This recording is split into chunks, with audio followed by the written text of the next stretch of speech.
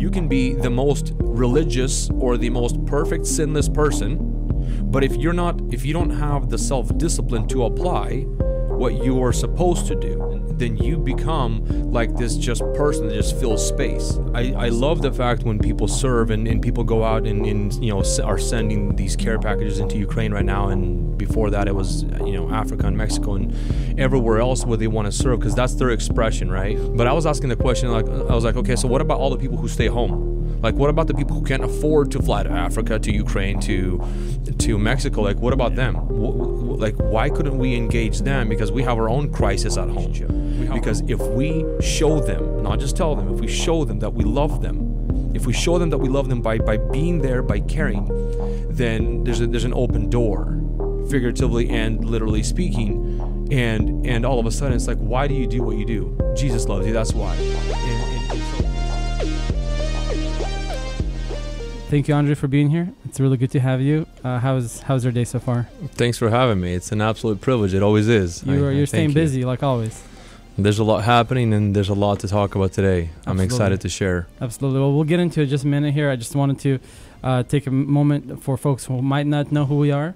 So we started with registrations. Second was education, and then activation. And I think today's program is going to be probably heavily on the activation part. That's trying right. to get the Slavics kind of off the bench. Right, and Andrey is really good about that. I think he's one of the most active guys I know in our area, and he does a lot of good work, so I really appreciate him. We had him on, I believe it was June 13th, we just checked. So if you want to learn more about Andrey, and maybe English is not your best language, we had a Russian program with him just last year, June 13th, I believe. You can find that on our YouTube channel, and all of our other programs that you can, if you want to catch up on all of our programming, you can find that on our YouTube channel, on our library, on our website as well, and a podcast format as well. So that's all available on our website. You can find all those links, and like I said, YouTube is also on there. So one thing I wanted to just mention really quick, we just had a special election in Washington that was really, really important. I hope most of you have voted. If you have not voted, what that means is you are most likely not registered if you were expecting a ballot. So one thing I would recommend is just go on our website. You can find a registration link where you can register to vote right on our website. You can also go directly to the Secretary of State website and register to vote. Make sure you are registered also correctly, especially if you live in Oregon. We had a few programs in the past. We talked about the importance of being correctly registered. And just briefly, what that means is you have to make sure you are registered with one of the two major parties in Oregon. Otherwise, you won't be able to participate in all the elections. So make sure you are correctly registered, either Republican or Democrat. We don't tell people who to vote for or how to vote, so that's up to you. But most importantly is that you are registered and you are actively voting every election, because don't forget there's an election every year, once or twice, and this year is one of the most important ones. And we'll talk about that as well towards the end, after we talk a little bit about FlashLove and what Andrey is doing this year as well. So thank you for tuning in. One thing I also wanted to remind, the two elections that are coming up in Oregon and Washington is the primary elections for the governor and the primary elections just in Washington, general elections. So you're going to see those dates. It's going to be in May for Oregon and August for Washington. Just keep that in mind. Make sure, again, you're registered, and make sure you are ready to vote when it comes to that. And you can find resources to make that process easier on our website as well, or just by reaching out directly to us. So we're always happy to hear to help. Go ahead and, for those folks who might not know who you are, if you can do a quick introduction of just, I guess, your story, how you got involved, when did you move here, and where you move, and just your passion for the city. Yeah, so I guess a little bit about myself.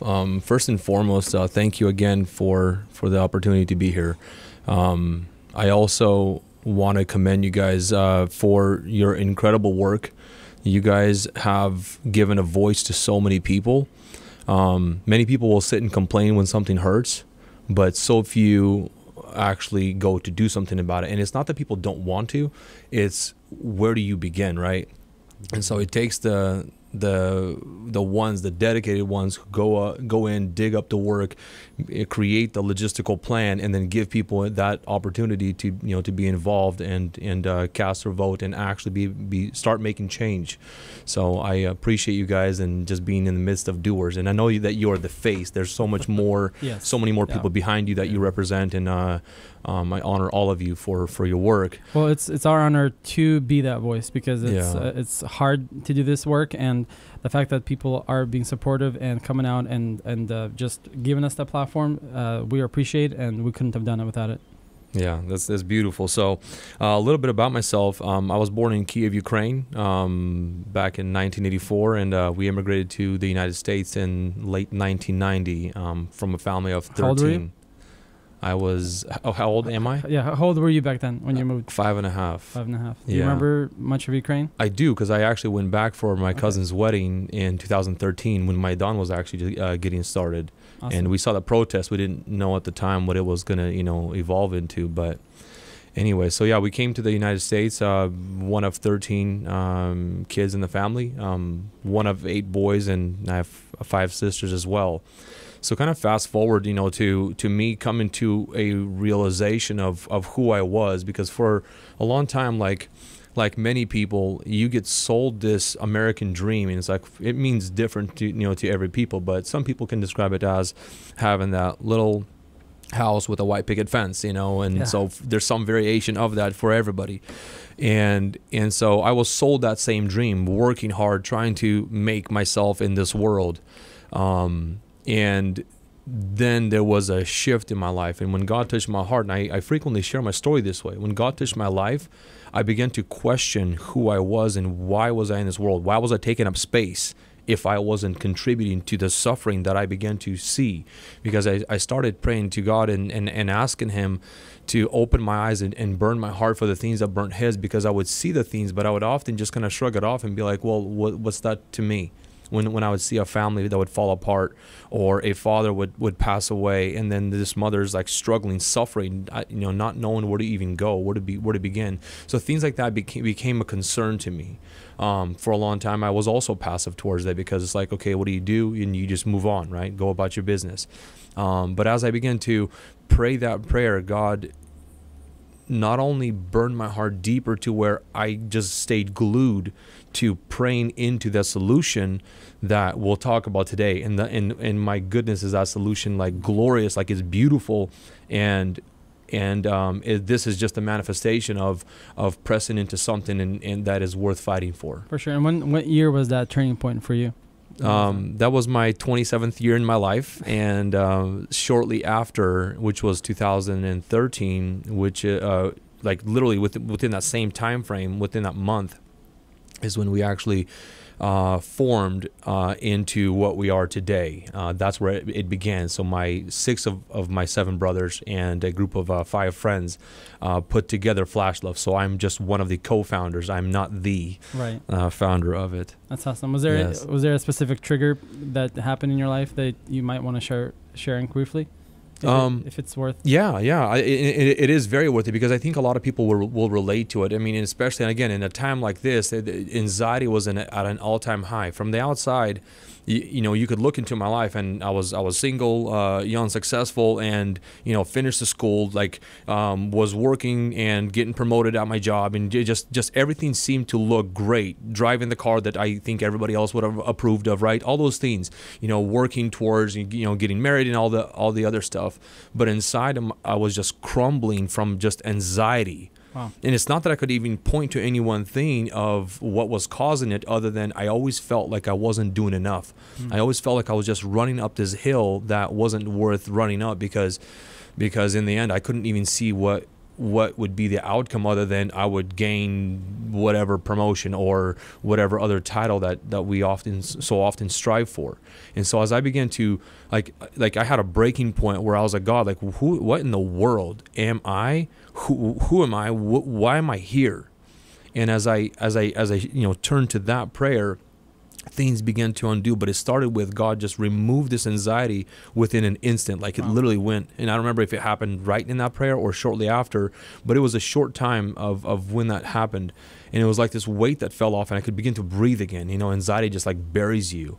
I wasn't on any medications that people often get on, and you know, through depression and all that. I can't say I was depressed, but it was just a weight.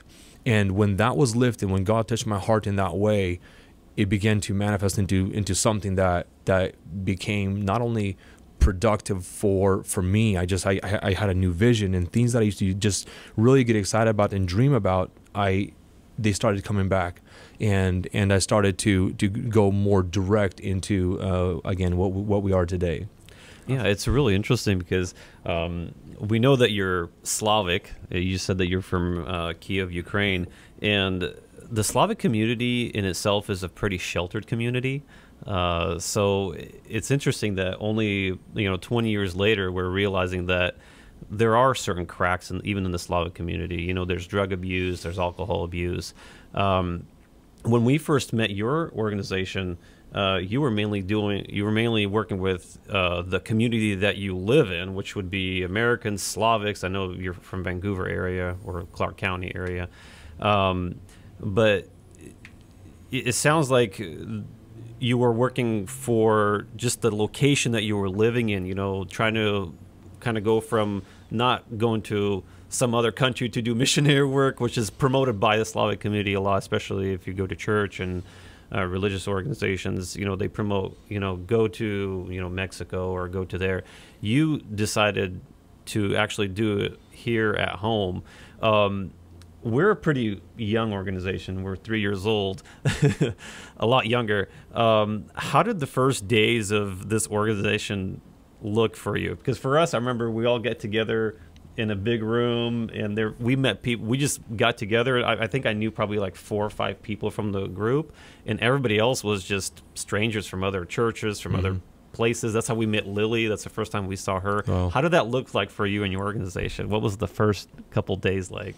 I'm going to answer the question you didn't ask but brought up, the point, and that is I like that you did. I love the fact when people serve and people go out and you know, are sending these care packages into Ukraine right now, and before that it was, you know, Africa and Mexico and everywhere else where they want to serve, because that's their expression, right? A lot of times it's just, you know, where do you even begin? So people just like, oh, I know that, so I'm going to do that. So someone is spearheading it in the church or other organization, and people just follow. Yeah. But I was asking the question, like, I was like, okay, so what about all the people who stay home? Like, what about the people who can't afford to fly to Africa, to Ukraine, to Mexico? Like, what about them? Like, why couldn't we engage them? Because we have our own crisis at home. We have our own people to reach at home. And so that was the big part. I was like, what if we just tap into these Slavic churches and mobilize the youth who say they want to serve? Like, let's get out and just like love on our neighbor in the simplest way and make it happen. So that was one of the points that we discussed and responded in that way. But yeah, when we got together, I mean, it was such a buzz. Like, people just, we would actually, Facebook was just becoming a thing. It wasn't even a thing then, but it was there. MySpace. Right. And so we just through a word of mouth, and, you know, initially, and then also utilizing Facebook, we just went out and just started talking about it. Right. And people just showed up. In large numbers. I mean, there was so much excitement that you could just be active and be the light, be Christ to the community in a very tangible way. I mean, it went from, like, you know, yard cleanups to where we're touching people's hearts in a simple way, but we're able to talk to them and just like love on them, where they're like, what church are you from? Well, like 28 churches at least are represented in this group. I don't know, like, which one do you give the credit to, right? So it's simple. Yeah, it's very simple, but that excitement was real. I mean, I remember, like, after the events, I mean, people just didn't want to leave. They were like, okay, so what's next? You know, it was like, I don't know. I've never been here, and we weren't a nonprofit. We've never done that. I wasn't fond of public speaking, and so I was just tripping on myself, like trying to like stay calm as I am sharing, you know, the heart, the passion, the vision, you know, and yeah, the buzz was also very much there, and it never really died. It would fade from time to time as we would make adjustments in direction, but is hotter and brighter today than it's ever been. That's awesome. Yeah, I love the example that you made of we have plenty of crises here in our country, in our state, in our local areas. And I think it's important to have folks who can find a place where they can go out and serve in a local area. So I love that you have that. I guess I've never personally went to any missionary work, and I found local work is probably the United States is one of the most generous countries, one of the most countries that serve most people, most countries. So I feel like by saving this country or by making this country stronger, we could really help the entire nation or the entire other countries a lot more by preserving this country first of all, and then making it stronger from within. So I love that. I love that. Well, so you guys have been really busy lately, doing some incredible work. I guess sometimes when I look at your guys' work, is there two organizations or two separate missions or one main mission? Could you talk about that a little bit, because it seems like there's two maybe missions, or what can you tell about that? So the mission's the same. Yeah. We are here to make disciples. Right. We are here to bring hope to the city, to the cities, to the regions, and to this nation. Like, what we're here for is to rebuild the family. Mm-hmm. I said all those things, but they're all one thing. Right. It's go out and make disciples from your neighbor, from your, that friend at school, that guy at work. What does that mean to make a disciple? Like, let's just touch on that for a second. It's when someone sees your life and they question why you do what you do and what is your drive. Like, what is the motivation behind what you do? When people have nothing to display in their life, they're still making disciples in such a way. Like, people when I say disciples, I mean like sometimes people look at you and they're like, oh, okay, that's not something I would follow.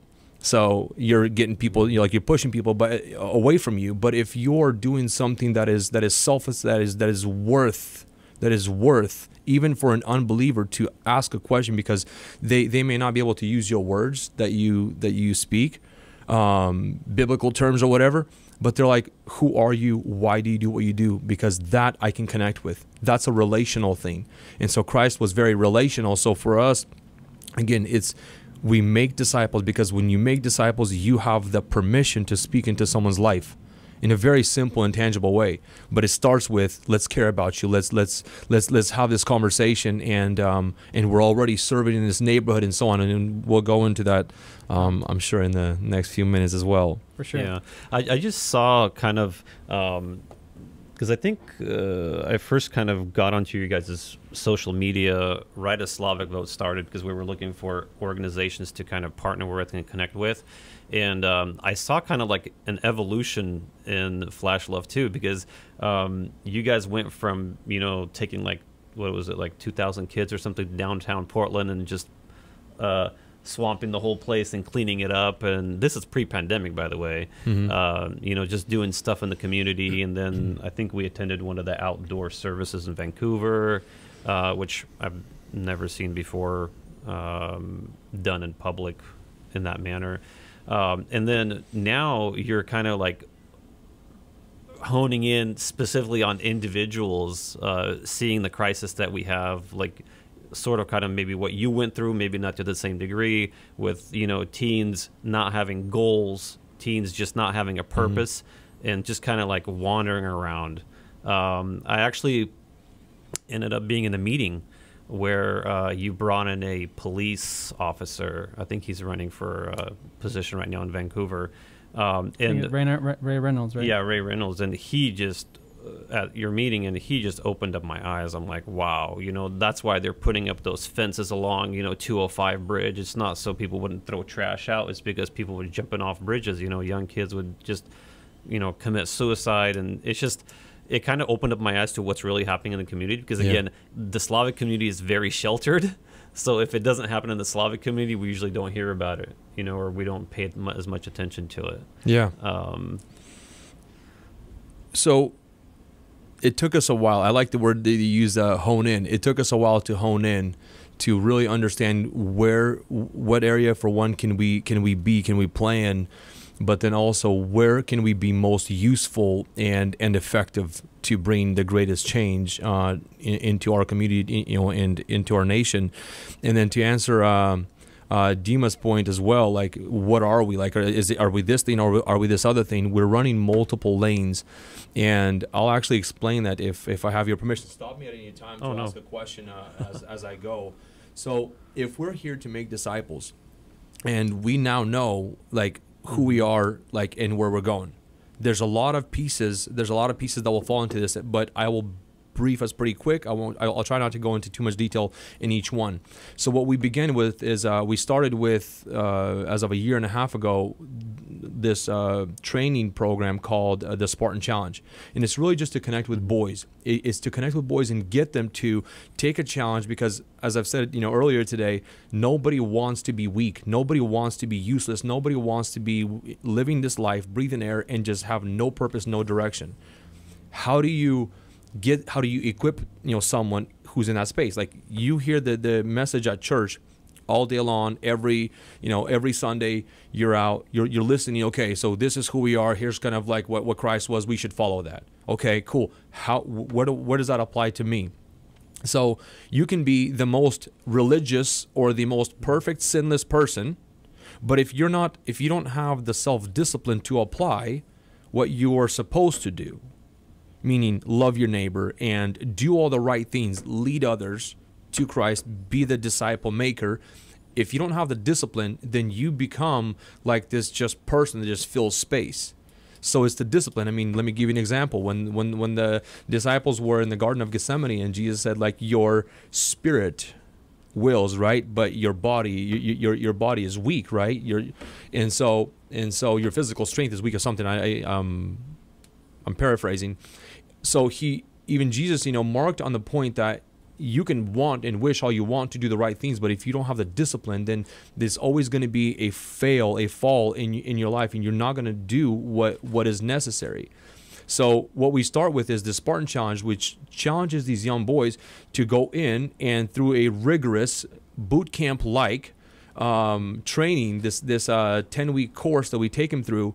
It is Christ-centered, but boy, does it have discipline around, like, everything's stacked around it, to where we give them the ability to really just get hardened, first ground into powder, and then rebuilt and hardened in a way to where they can be useful in their personal lives, to where they can be useful in their family, to where they can be useful in their community, and one day make their own family. Nobody desires a man who is just absolutely weak and cannot stand on his own, if he cannot carry out the task that he knows he needs to carry out. So through that training, we teach them also very valuable skills. Like, we, send them through a self-defense. Like, one of the courses is self-defense, then vehicle maintenance. They go through a culinary course. I'm talking to you moms right now. They go through a combat life-saving, which means, like, they actually know how to utilize the medical equipment in a kit to be able to respond in a crisis situation, bandage someone up, use a tourniquet and properly apply it, and so on. So all these things that are good in the military, because my staff is military, we introduce it and teach these young men how they can be more effective and more useful, again, in their home and in their community as they go. So that's the beginning. That's stage one. When they graduate, they move into what we place them into teams, where there is a leadership structure where one leads another three. So we select the ones who are more mature, who are more capable, and we simply place them. It's not only age, right? It's also just their drive and how they were raised, right? Some are stronger, some are others are not. So once they get into that, so we give them an ability to then lead others. And so we begin introducing, as they're now in teams, we continue this accountability process. So we're teaching them good habits that they're applying, because every evening they're checking in. Hey, everything's all right. This is where I'm at. Here's what my numbers are at, right? So I mean, because we're having them also, physically exercise. We have them listening to podcasts. They're growing in leadership and developing. But what that does is it gives us an ability to then move them into the community. So every single week for about 2 hours on a Saturday, they go out and they serve in the community. This is like step 3. So, I guess whichever way you count it from, I guess I'll call it step 2. So they go into the community, and they're now taking back territory. What do I mean by taking back? There are so many people that are afraid. They watch the news. They're eating this, and they live in this fear and anxiety. Yeah. How do you change that? Like, how do you bring Christ into a home that is so disconnected? They don't even go out. Like some people's doors, like that we knock on, like they haven't been out for months. Food shows up, and that's just it. It's heartbreaking. They get a knock on the door, and they simply get an introduction. Hi, my name is, right? It starts with, hi, my name is, and here's what we're doing in your neighborhood. So we're going out, like a lot of people will drive around, they're like, oh my gosh, all this graffiti, gross. The trash on the streets, gross, right? Look at that disastrous yard. And they just kind of drive, past it, and then move on to the next topic that they happen to have. Our youth are taking back one neighborhood after another. So while they're out there serving that neighborhood, they're introducing themselves. That's kind of step 1. They're introducing themselves to every home. They're knocking on every single home. Not every single person opens, right? But we're making significant progress.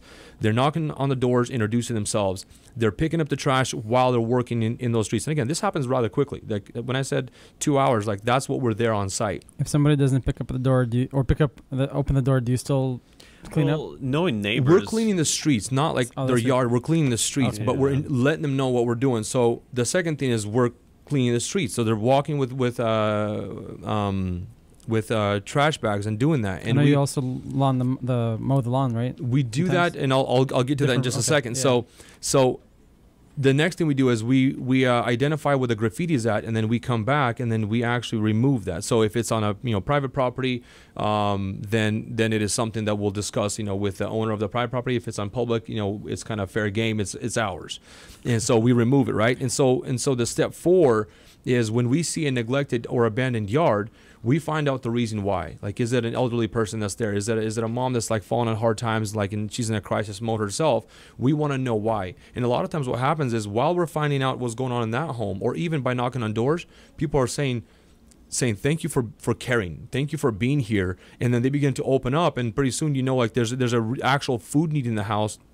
So we have partners where we can deliver them a food bag, right, and connect them to where they can receive that kind of assistance. But we're there, right? A lot of times, we'll have conversations where where they're just like open up and just like share totally irrelevant things. But again, to them, it's very relevant. Like that's what they're living, right? And so our stronger, volunteers, like they're out there praying, right? They're out really just evangelizing, right? Now you have an open door to just like love on people.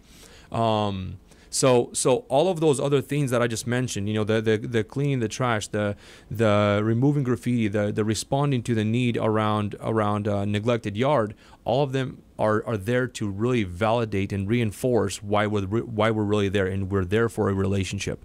Because if we show them, not just tell them, if we show them that we love them, if we show them that we love them by being there, by caring, then what happens is there's an open door, figuratively and literally speaking, and all of a sudden it's like, why do you do what you do? Jesus loves you, that's why. And so we're able to sow into that heart and give them an opportunity to see the church in a very active way. So that's a significant component to what we do. So that allows them to pour out. Then we kind of go into next level as they continue to progress through leadership, right? As we're elevating and educating them, we have boys who are qualifying to learn how to build timber frame homes. For anybody that does not know what a timber frame home is, it's a slightly different type of a construction. It's homes that get built out of larger beams and posts, because we have a burnt down forest in Oregon, that a burnt down, mismanaged forest, may I say. And so the trees burned up, and then they got cut down and left out to rot. We take those trees and run them through our sawmills, turn them into good, very, very valuable lumber, and then we teach our boys how to build homes with them. And as they are learning the trade, as they're learning this valuable skill, they're working off their working hours that we document, and then as they complete the hours, they receive their own home. This is a small, like a tiny home, right? A cabin that they can place into their parents' backyard. They can sell it and earn a down payment for themselves, or they can Airbnb it on a property that we actually provide for leaders, because we are building out these little micro communities for the next phase that I'll talk to you about going forward. But what we're doing is we're holistically creating an opportunity for our young men to not be thinking about those hot and flashy cars until they're 26 years old, thinking that this is what ladies want. Like, let's teach him how to be a responsible human being at 16 years old, so by 18 he gets to move out of his house and he has a house to live in. Like, he can actually provide for his family, and by the way, he now has a house that's paid off. It may not be big, but it's paid off. Yeah. And he now gets to focus on other more important things, which is not bills, right? So it sets him up for life, and it really just challenges his mind to think differently. I love that. What's the process of, I guess, signing up, or what's the best way to get on your guys' your program? So the best way, thanks for asking that, by the way, the best way would be through our social media. Contact me and sign up through to this training, right? That would be through our website. So any of the social media messages, or through the website, and then we have sign up forms on there. But you were talking about the whole culinary component. Like, people don't even realize the significance of it. So many people have no idea how to prepare themselves a basic healthy meal, and so that's really what we focus on, is how to create like a basic healthy meal. Because one of the things that the leaders have to do is they actually have to invite their team to their house, and they provide food for them, like they cook for them, right? So we teach them how to make a breakfast under $15 for 6 guys, right? For 4 guys. And so it really just kind of opens their mind to the reality that mom isn't the only solution, nor is McDonald's. Yeah. So like let's really like take this a different level, and it gives them confidence. Like you wouldn't. I guess you'd be surprised to see like how many guys get so excited after they've cooked their meal and they get to sit down and eat it.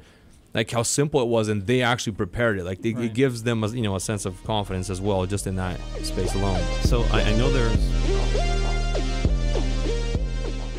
I want to take a moment to thank all of our sponsors for allowing us to be here on this program and all of our future programs. Some of the sponsors are Pelmeni, Nina Martinov, a real estate broker, America's Best Realty, Exceptional Homes, Dream House Construction, Imperial Cabinets, Solution 8020, Gold Cup Coffee House, Red Hills Construction, Ciberoni, Lanos Floral, Third House Media, and some others. Without these companies, without these organizations, we couldn't be on this program. And if you would like to be our next sponsor, reach out to us by visiting slavicvote.org. We would love to partner with you and further our mission. Thank you very much. I know there's probably more than a few moms and dads that have kids that are sitting at home gaming. Well, that's the popular thing to say these days. What are the requirements, or if any, are there to get these teens? We were talking a little bit before the program, and you mentioned that your class sizes are about 70, graduation classes are about 70 people. That's what you guys are finding is the best number. How does that happen? Do they go on the website, register? Is there an age requirement? Yeah, good question. So the age requirement is 13 to 21. We haven't had someone apply that's older at this time, but we've had many people who were interested that were older. But we say 13 to 21 because, well, we needed to draw the line somewhere. We do give some break to a bigger, more mature 12-year-old. So we do have some exceptions, but that's the age range. Signing up again, if they'll send us a message through the social media pages, just direct message, we can send them the link that way. Or if they go on the website, they can just find the link and then apply directly to the Spartan Challenge. That's for boys. For girls, the class is already full because we're doing a trial run for girls this heard about cycle, and we have over 20 that have signed up, and because this is a trial run, we had to find enough committed female staff to actually lead it, and then the guys would then train them the very critical components. So we're modifying it, to girls. They don't need the same kind of treatment as guys do. No 8-mile runs. I think they can do it. No, that part they'll have, but it just won't be as rigorous on the discipline side as what guys need. Yeah. I mean, we start our classes. I mean, the classes leading up to this would start around 50, and then we graduate around 34. Last class, this one may be about 32 or so. So, but for the next class, we are expecting a much larger because we finally kind of went public with it in a greater way. We promote it a little bit more this time. So to sign up to be part of the program and to help out, that's both can be they can reach out through social media. Through social media would be probably the best way. For a long time, it was a little bit tough. A lot of people do want to help. It took us a while to develop, kind of what we're doing. And to the people who are like surprised, wondering, okay, so what really are you? Are you a home building organization, or are you training youth? Well, we're training youth to become leaders in a community, but how do you make them effective? How do you not let them eat the same stuff that we ate? And by that I mean like the same kind of a feed where they just get sucked into this employment world or whatever, or even business world, and then 40 years later they're like, what did I do wrong that I'm still trying to keep my head above water? So we really educate them in a lot of very, very, very critical ways. I mean, they actually dive into the Constitution, so they learn and understand that in their leadership. They learn leadership. We teach them how to purchase a home, but not just using the current and existing systems. So one of those things is they work towards a house to where they already have an asset, right, as a young 16, 17, an 18-year-old guy, and then going forward. So, yeah. I'll leave it at my that. second question is, as a parent, I think other parents are probably going to have questions too related to this. So the entry point you said from 13 up to 21, 20. What are the costs for parents? For example, let's say they have a 13 or 14-year-old son, and they want to send them. Maybe they have like 3 or 4 boys that fall into that range. Yeah, the cost is we have a recommended donation for the program per person at $300. It helps us cover our costs, our building costs that we're looking to expand into a larger building because we're struggling to fit them, to keep them out of the rain and other things. So. So $300 per person, and then when they get in, there's a $307 purchase list of gear that they keep. So they buy their own gear, and so that would be the full cost. But we feed them, and then that covers the entire 10 weeks. Got it. And how long is the program? Let's say from start to finish. 10 weeks. And what is the time commitment that, for example, for the boot? I'm talking about just the boot camp. Yeah, that's Saturdays from 8 o'clock. In the morning to 5 p.m. So they're there for 9 hours, and we provide lunch for them. Okay. Yeah, it sounds like you're interested in signing up your kids. You got boys and girls for this. That's awesome. It's really connecting with a lot of moms. I mean, if I just may, I just want to share some stories about like what really happens, the change that happens. The parents. I will give credit for what the parents go through. I mean, I was in a large home with children, but sometimes people are like, well, I have just one son or just 2 sons, and I'm having just a heck of a time raising because they reach this age where my influence is just like evaporated, and it's like whatever their peers are talking or what they're seeing on social media, that's kind of what just happens to be the flavor of the day, and it's like it creates chaos and other things that follow. When they come into the training, like we see them melt down. I mean, there's some guys that will have, and I know this is not a way to promote an organization, crying, but we have guys that will cry, and so it's very tough, it's very difficult, but it really just presses you, and so you begin to really just question a lot of things, and because what we're doing is we're pressing them to remove the individuality for that training. And really begin to become a part of a team where you can't be selfish, because you will stand out, right? And so that's just one of the things. And so as they go through the training, and we're hearing reports from parents, continuously where he, sold his video games on week 4. Because it wasn't contributing to his mission. It wasn't helping his mission. He began to, to clean his bedroom. Because again, nobody wants to be a slob. Nobody wants to be weak, and you want to be accountable. You want to be responsible, and actually begin to value yourself and respect yourself differently. So we see that kind of response and hear a lot of it from parents. We'll have some of the parents actually sharing their testimonies at the graduation like we did last time. Did you find the best age range to have their attention the best? 14. 14? Yes. Do you require them to be registered to vote as well? We educate them on civics, and Awesome. and that's part of that continuous growth, and we help them understand that you are here for such a critical in such a critical time and live in such a critical space, and we help them understand their duties as a man. And so what that does is, again, it gives them a sense of responsibility, of accountability, and they begin to see that it, like a lot of times, I mean, I'm going into a different direction right now, which seems boys are shamed to be boys. We rip that out, that shame, that guilt, and we help them understand the significance just by explaining to them the significance of who you are, the fact that you have teeth and a backbone, like they're there for a reason. Now you just got to use them in the right place.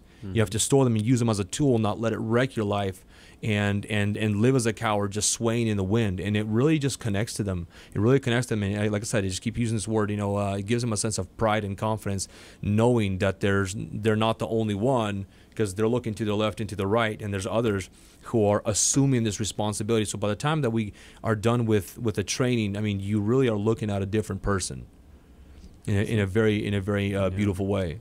Awesome. And what's the best way for folks if they want to donate to you or to contribute financially? What would be the best way for them to reach out? The website would probably be the simplest way. Yes. Okay. Awesome.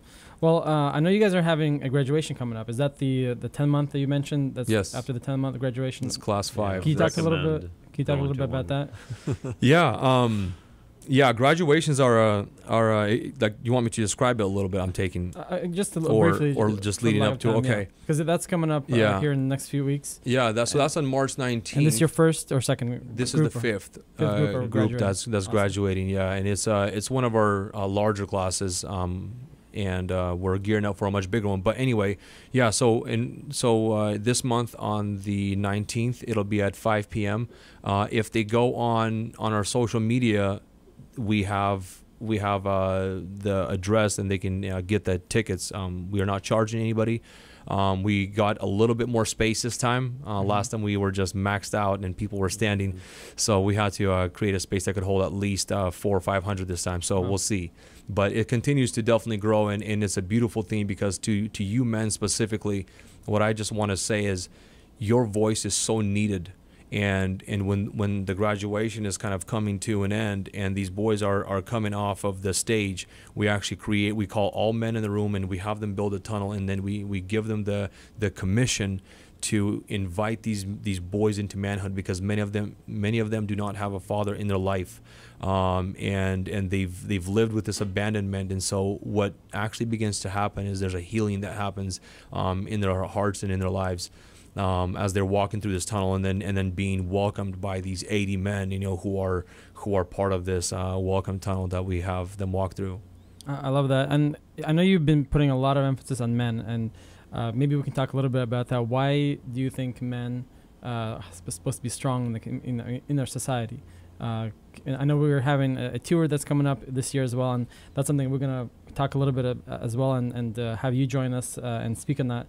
But why do you put such a big emphasis on boys and men, and for them to be such a strong person in the future?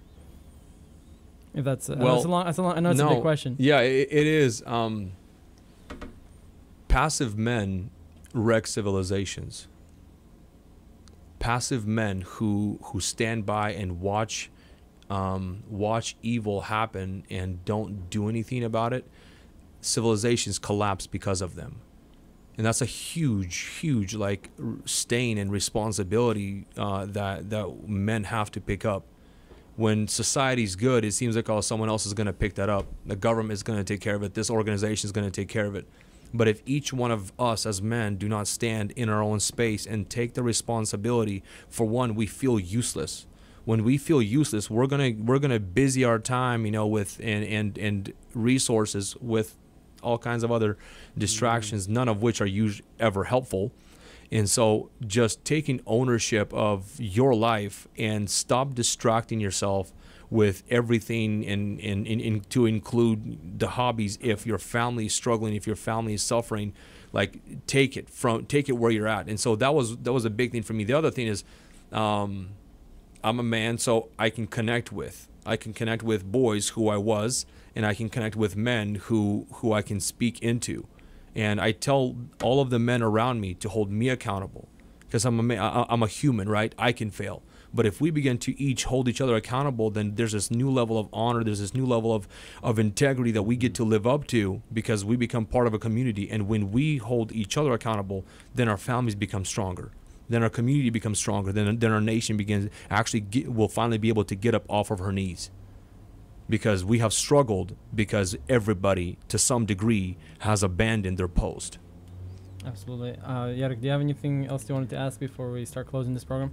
No, I think Andrey really covered it. Yeah. I do suggest people who, if they have kids, send them that way. For sure.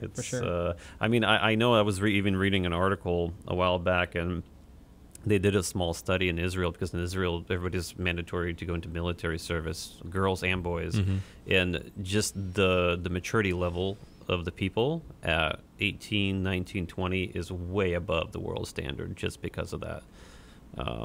And you can usually tell if people have been to the military or not. Right. I haven't, so.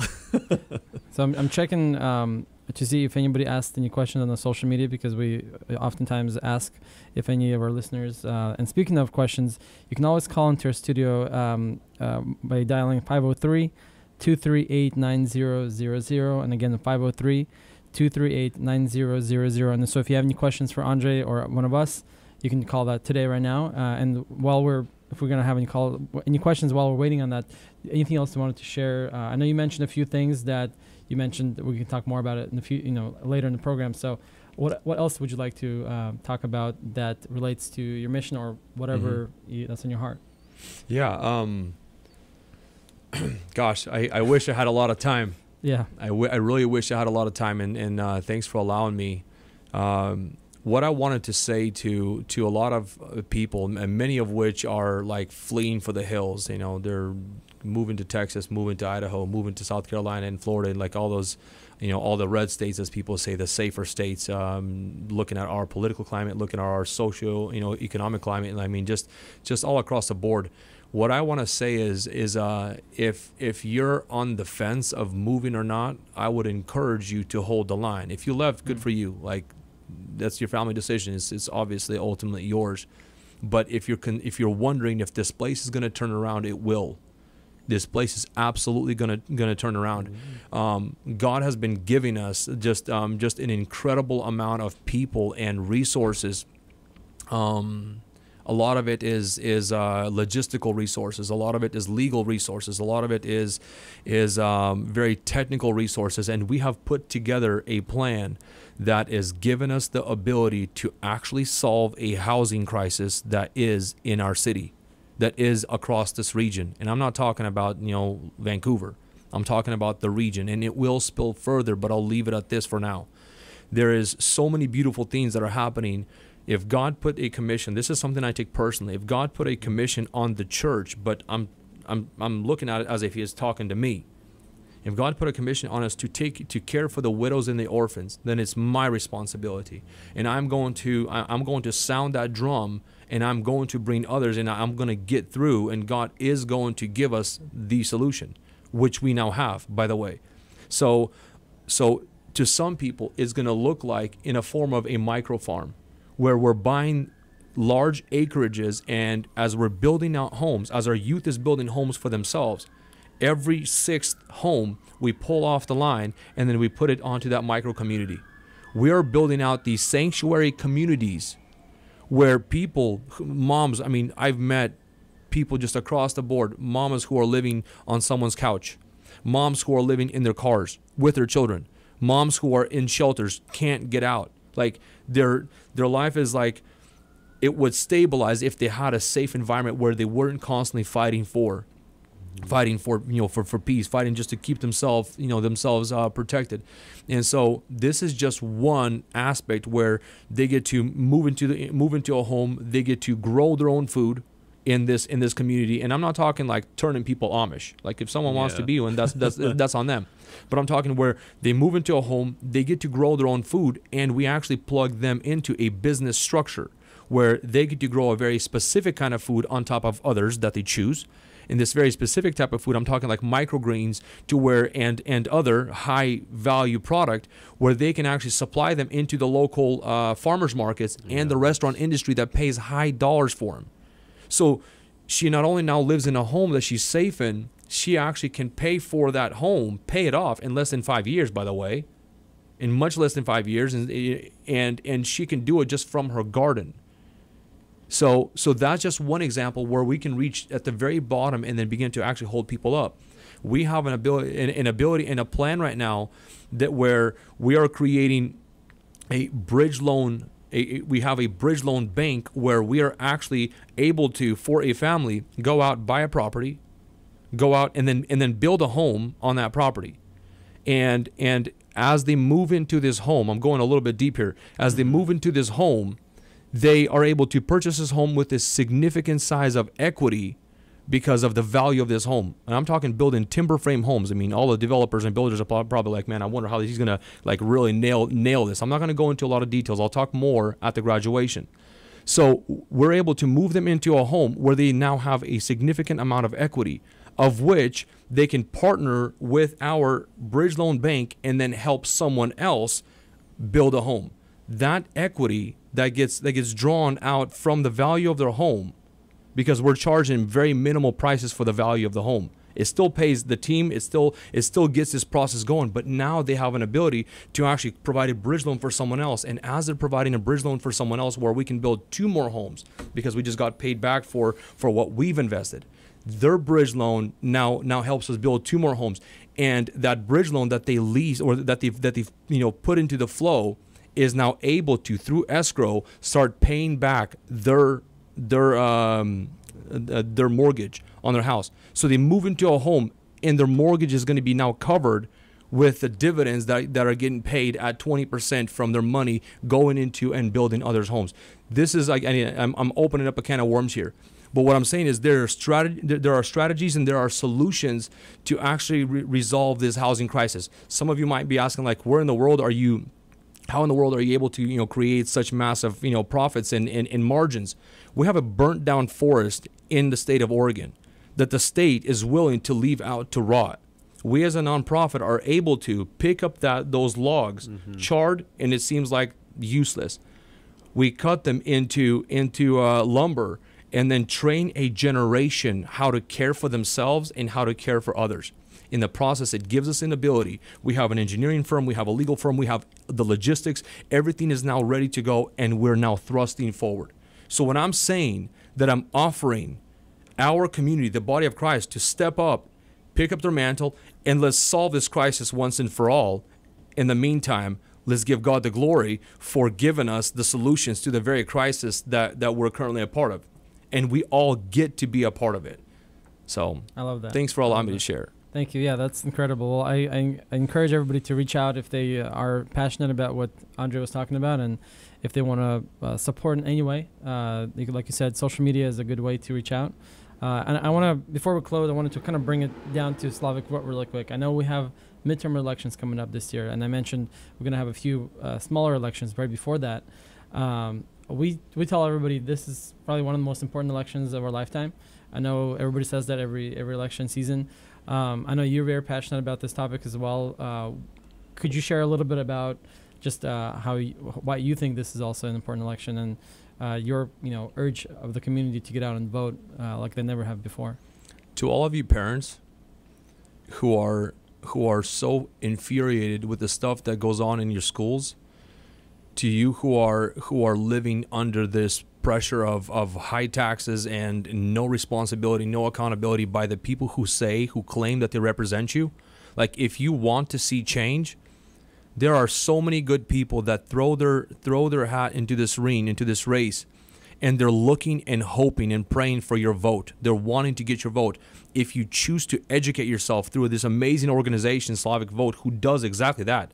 If you're wondering who to vote for, they'll educate you. And through your votes, you're actually going to be able to turn this dial and really bring in the right people who view and value and honor family, who value this nation, who value you as an individual, and give you the opportunity to have a choice.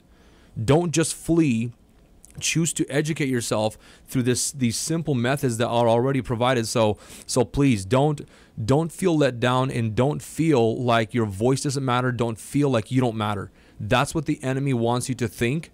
And if you realize who you are and what you're actually capable of with organizations like this, it's game over, and it's time to see this change. Yeah.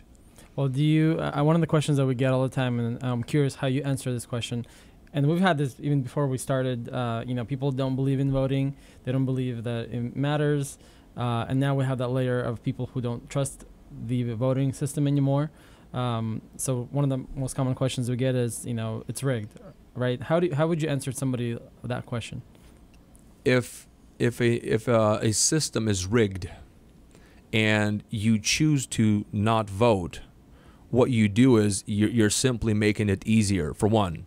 The second thing is, if it is rigged and more people are voting, there's actually people who are standing up right now, entire organizations that are funded and moving with legal action and the finances that follows, who are actually holding up, like, accountable and doing audits and actually screening. So the shame that was brought to this nation through stolen elections and whatever other, on all levels, local and higher, don't lose hope, because there are good people that have chosen to stand, and they're doing the right thing. So if you don't vote, you simply just fall and you get demoralized and you let your opponent win. Do the right thing, vote, and then let others do their part and take care of the things that need to happen from the auditor side. I appreciate it. Yaroslav, do you have any last it. I think I asked you this question last time, before at the end of the program, is what motivates you? What keeps you moving? Because I'm sure you get days where you just want to kind of give up and just let it all burn and leave the state. But what keeps you moving and continuing in this work? Just in one word, in a few words. I don't know. God's a simple answer, but I see so much good that is happening that is not evident, but it's about to be on a very big and public scale. Right. Well, we're always told, and the media always talks about the negative things, but they don't talk about the good things like you guys are doing and other good organizations. So I agree. There's a lot of good that's happening, and we just need to look for that and continue with hope. Yes. Thank you for being here. I really appreciate it. Visit FlashLove.com. .org, and you can find more information. Yaroslav, thank you for being here. Thanks for having me. Thank you. You can find all these programs and all the other previous episodes on our YouTube page, on our website, and reach out if you have any questions. We're happy to help. Like I said, be registered to vote. Make sure you registered correctly if you're in Oregon, and make sure you stay active and get out there and make a difference. Thank you very much for listening to Slavic Vote Live. We'll see you next time. Thank you. Thank you for tuning in to Slavic Vote Live. I really appreciate you listening to this program. Don't forget to click that like button, subscribe, and share this program with your friends and family. We really appreciate it. Thank you very much and have a great day. Кандидаты, стремления. Новая программа Slavic Vote Live. Каждую неделю в прямом эфире. Slavic Vote Live дает голос...